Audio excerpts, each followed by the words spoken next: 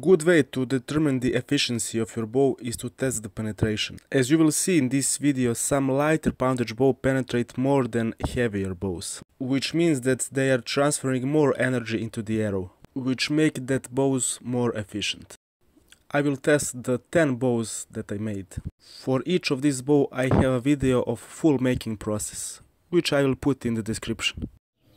For the target I'm using 10 layers of tightly woven carpet sandwiched between layers of high density foam. This is extremely difficult to penetrate, which is good for this test. First bow is this 36 inches short trigger bow, which is one of my favorite bows. In order to achieve the full draw, this bow have a lot of deflex in the riser, which translates in less energy storage. But this bow stores a lot of energy due to its heavy draw weight, so it's not a joke.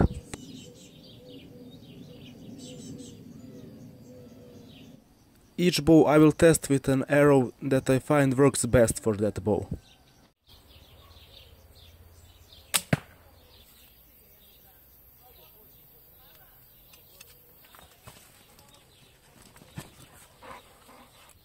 .5, not bad.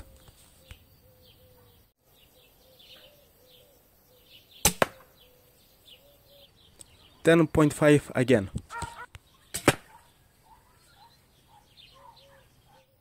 And the last shot is 10.2.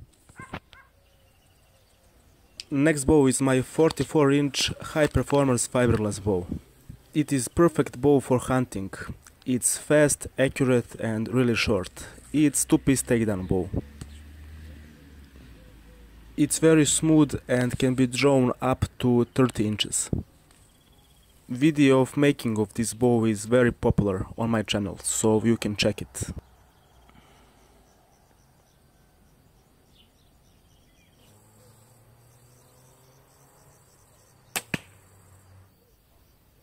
.5.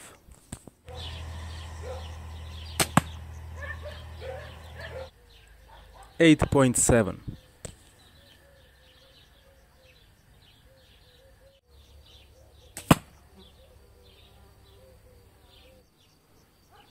9.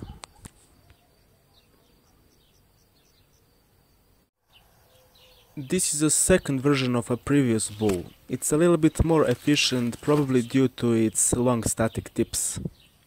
It's a Assyrian inspired bow made from fiberglass. I really like this transparent natural color of the fiberglass.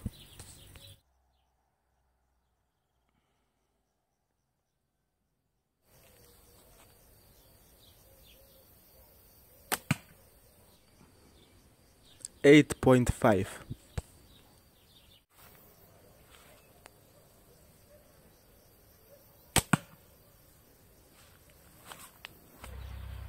9 centimeters.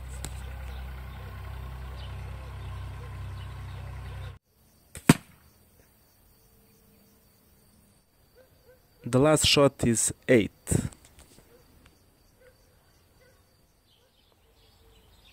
This bow is a hybrid between a longbow and a recurve, best of both worlds. I made these limbs by molding fiberglass and carbon cloth into the compression mold, which makes them very durable. I put a video of that process in the description. This bow is highly efficient and stable. It's probably my favorite design. Currently I'm working on a similar bow but in the higher draw weight, so stay tuned for that.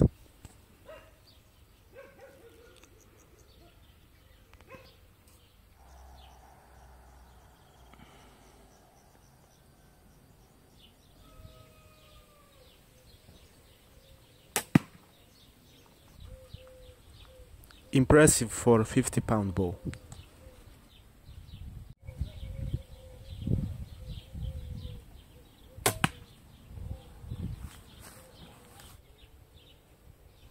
.5.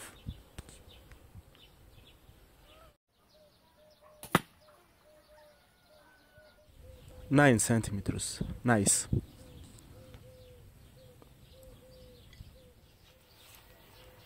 The next bow is a real beast. It have a Nikka Archery carbon and fiberglass molded limbs and G10 riser. It is 85 pounds, so it have a lot of power. I shoot this bow a lot. It has no vibration and hand shock due to the G10 riser. Also, it is two-piece takedown like most of my bows. As you can see, I really like the look of the carbon fiber.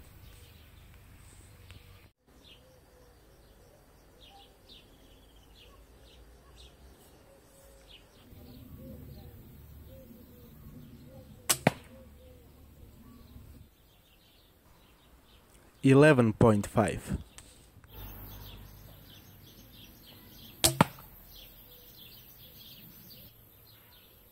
11 centimeters.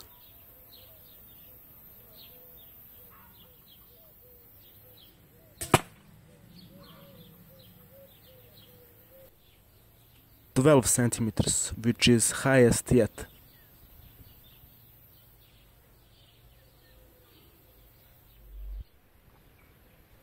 Now this is the bow that I shoot the most.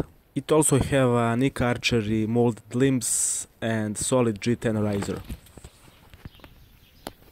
Before making this bow, I've experimented a lot with riser and limb angles, so this bow is really efficient. It will be interesting to see how this bow compares with previous one, since it's 12 pounds lighter.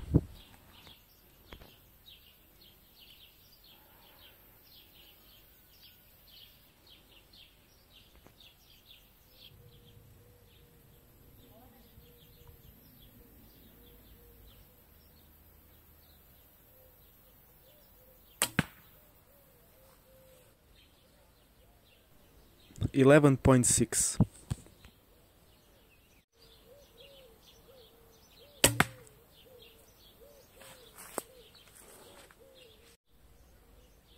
$11.4.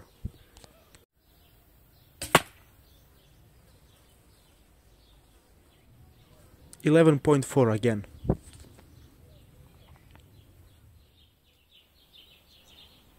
This next bow is a Comanche inspired bow which I made from Kids bow.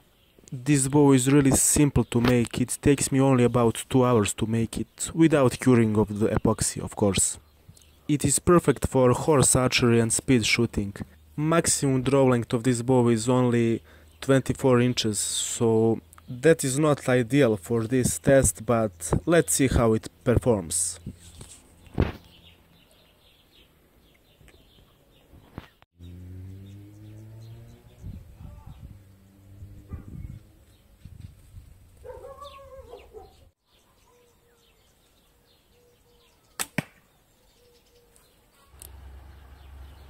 $6.5.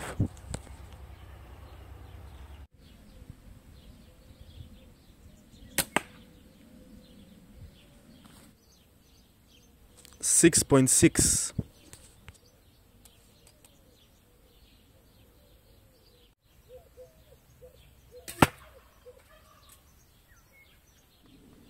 $6.5.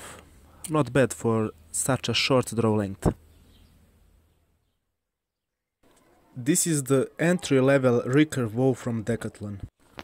Originally it was about 24 pounds and now is 50 after the modification. The limbs are made from some kind of plastic, which is really smooth but stores a lot less energy than, say, carbon or fiberglass.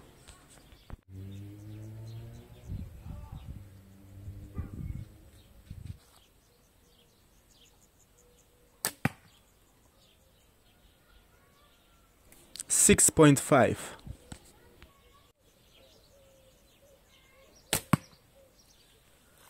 $6.5 again.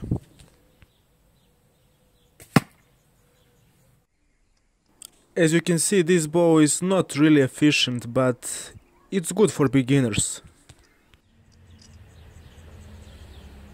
This is the most famous bow that I made. Video of making this bow is by far the most popular on my YouTube channel. I basically take a 10 pounds kid's bow and modified it to about 30 pounds of draw weight. Due to its extremely narrow and lightweight limbs, it is very efficient. This bow is perfect for hunting small game.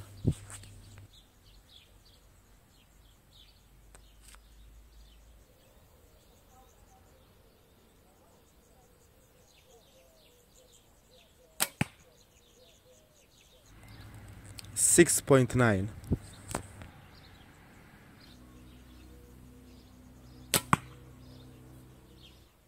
6.8.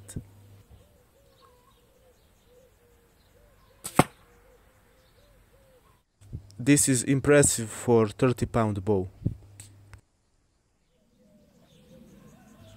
The idea behind this bow was to make a really simple bow without using any power tools and with just basic materials. I've used only super glue and some nylon twine, no epoxy. Anyone can make this bow in just one day or so. Let's see how it compares with others.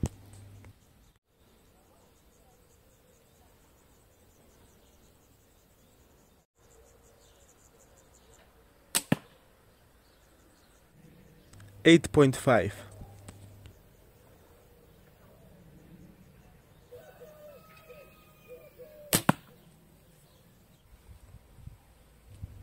8.7.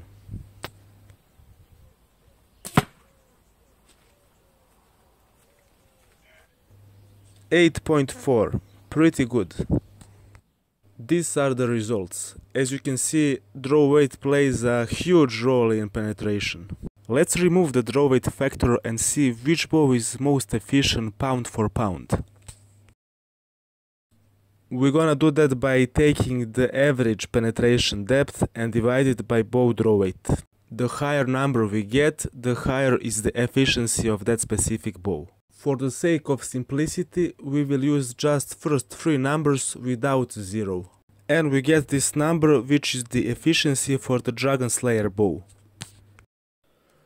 As we can see, the list looks totally different now. On the first place is a Deadly Toy bow, which actually is the bow with the lowest poundage in this list, followed by the Snake, which is really efficient bow. And the Dragon Slayer, which was the best at the previous test, end up on the 7th place. This test was really interesting to me. As always, thanks for watching and see you in the next video.